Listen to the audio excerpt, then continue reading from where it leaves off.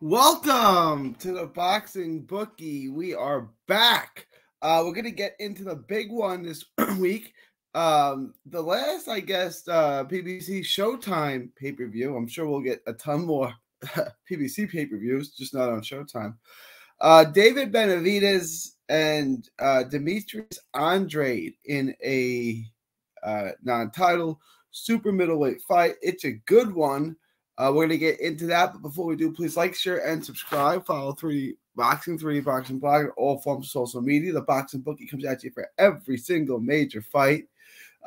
Show you how to bring down the house, show you how to make money consistently on boxing. We don't gamble here.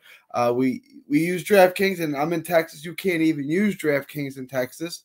I don't gamble, but if you do, I'm going to show you that the odds makers, the bookmakers don't know what they're doing in boxing. I do. And I will show you how to make a second source of income consistently in boxing. This can be done. I'm smarter than the bookies. Also, subscribe and follow the other YouTube channel, Texas Boxing Scene. That's Texas Boxing Scene on YouTube. All proceeds from that channel go to Autism Research and Recovery. It's completely dedicated to Texas boxing. All right. Let's get into today's show. This is a good one. Demetrius Andrade has world-class skills, Olympian. I mean, his skills are second to none. He's got pop, he's got speed, he's long, he's strong. He's got everything you want. He's got the perfect build of a fighter. He's 6 foot tall, 74-inch reach. He is 35 now, which is, I mean, which is old. It was a 2008 Olympian, I think. Yeah, 2008 Olympian. That's a long time he's been pro.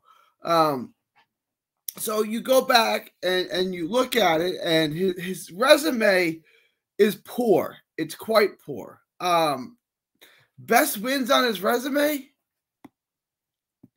it's Liam Williams, I guess. Liam Williams, that was in 2021, and I guess before that you would go to Vanis Martirosyan in 2013. That was a decade ago, just over a decade ago. I mean, it's quite poor and it's rough. You know, Andre came up. He was with Joe DeGuardia on Star Boxing. Then later on, you know, he signed with Eddie Hearn. Now he's on PBC, and he's finally getting a big fight being with PBC, and that's Benavidez. And this is a really intriguing fight because I don't think people understand just how good Boo Boo Andrade is. Everyone is in love with Benavidez because of what he did with Caleb Plant. That was very impressive. Right, but there's a couple of things.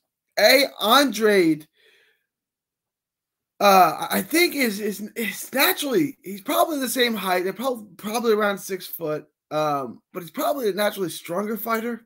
He's definitely the bigger hitter than Plant, and he fights a lot. He can fight more off the front foot, where Caleb has to be off the back foot. Andre's a much more complete fighter than Caleb Plant. He's got much more tools in the toolbox than Caleb Plant, who's a pure boxer, off the back foot, slippery, hard to hit, but he's constantly running.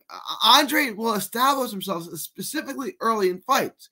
And what he has to do is he has to really break down Benavidez, slow Benavidez down, because the one thing you cannot do, and I say this over and over and over again, is do what Caleb Plant tried to do, which is run from the Mexican Monster for 12 rounds. Not going to work, right? I say this about Canelo and other guys too. You cannot run for 12 rounds. You're going to have to stand your ground like Bivol did with Canelo and try to make him go backwards, ding him up, take some steam out of him, go to his body. You got to break him down, because if you just run, you're going to slow down. And once you do, you're going to get destroyed. Andrade can do that. Andrade can establish his ground. He can walk you down. He can make you go backwards. He can score on you. Now, he hasn't fought anyone nearly as good as the Mexican Monster. Not even close. Like his resume for someone who's 35 years old, who's been a champ for about a decade for the most part, the better part of the vast majority of a decade, he's really fought nobody. And it's really quite staggering because of how good he is. He's really, really good. This is a great fight, and I think people are overlooking Andrade because his resume is trash. Now, maybe it's his fault. Maybe it's not. Like Canelo said, you don't fight with nobody. He's a horrible fighter. Horrible. Right? He's not a horrible fighter. He's an excellent fighter. Canelo didn't want to fight him because he's not a draw. He's from Rhode Island. Doesn't have a natural fan base in one of the biggest markets, right? He had a fight with Billy Joe, and Billy Joe tested positive, and it just really hasn't come together for him.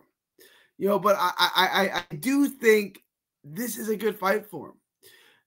He has to stop himself. He can't be sloppy. Sometimes he gets too relaxed, and then he starts taking these really wide kind of crazy shots. He can't do that. He's got to stay controlled. He's got to stay in the pocket. He's got to win rounds. He's got to win every early round. He starts fast, and then he slows down. And he doesn't fade. He just gets bored, it seems. He can't get bored. He has to stay focused, right? He has to stay locked in. He has to just keep winning rounds. He has to move off the back foot at times, and at other times he's going to have to stand in.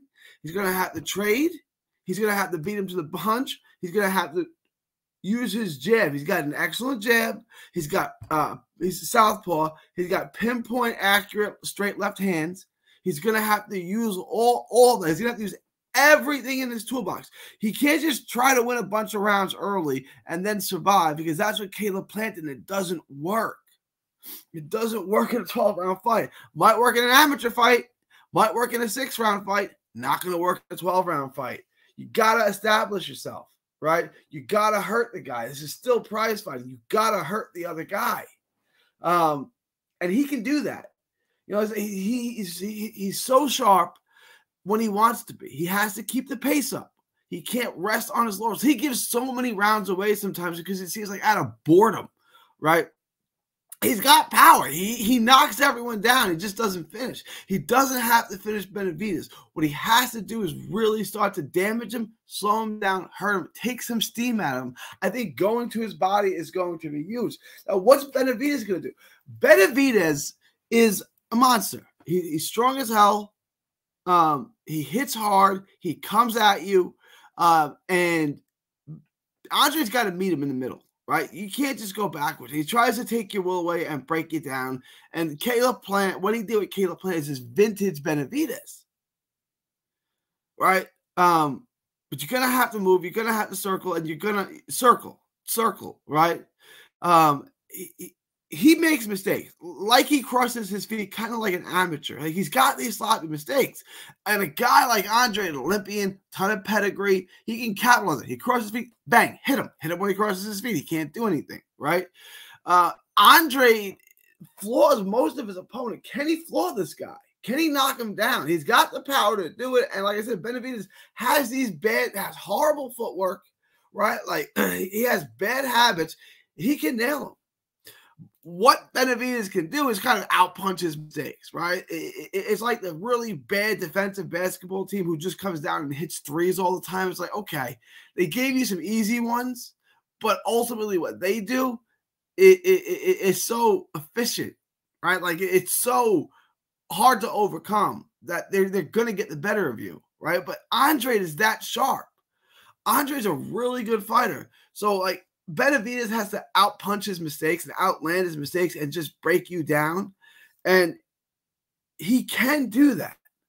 But when I show you the odds here, you're going to see why I'm going to take Andre in this fight. I like Andre to win. And when I show you the odds, you're going to like this too.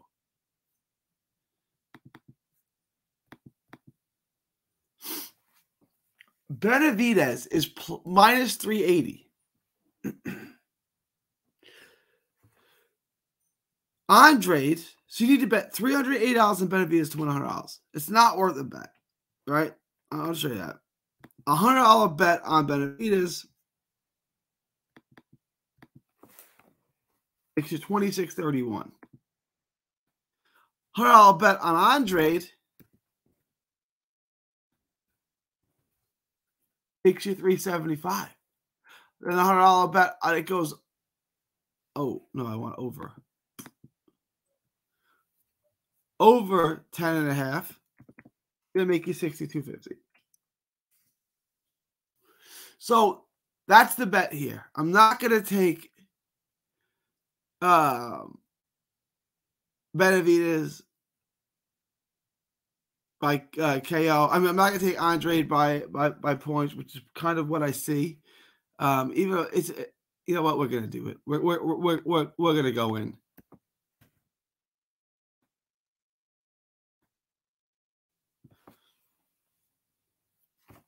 I still think there's a chance of a robbery here, but we're gonna do it anyway. Andrade, that's a really good bet. Plus 450 on Andrade winning by points, which is what I think is gonna happen. It's gonna make you 450 there, 550, 650, 725. This $300 bet. If Andrade wins this fight by decision, this is going to make you $800. So we're going to go Andrade on the over, Andrade on the money line, and Andrade to win on a prop bet. Andrade to win by decision. So on the money line, it's going to make you $275 on a 1x bet. On the over, it's going to make you $62.50 over 10.5 rounds. And Andrade to win on the prop bet makes you $450. I mean, this is an intriguing bet right here. It really is an intriguing bet right here. $450, $550, $720. It's making $800 on a $300 bet if Andrade wins by decision, which I think he's going to win by decision. 2.5 to 1 basically is what this is paying you when it's all said and done. This is an upset special, guys. This week's upset special. Let me know what you guys think. Leave your thoughts, comments below. Please like, share, and subscribe. I forgot to put that up there. Put it up now. Andrade, money line. Andrade, take the over. And you're going to take the prop bet of Andrade winning a technical decision, which pays $450. And we use DraftKings. Best odds. I think it's most user-friendly. I like the user interface. But let me know what you guys think. Leave your thoughts, comments below. Andrade, this is the upset special of the week. Let me know what you guys think. Thoughts, comments below. Please also subscribe to our other channel, Texas Boxing Scene, on YouTube. That is Texas Boxing Scene. All proceeds go to autism research and recovery. It is now November 21st, 2021, from Texas to the world. Thank you, and God bless. Don't miss a tweet, post, story, or video. 3D Boxing is on Twitter, Instagram, and Facebook. Hit the subscribe button now to stay inside the ring.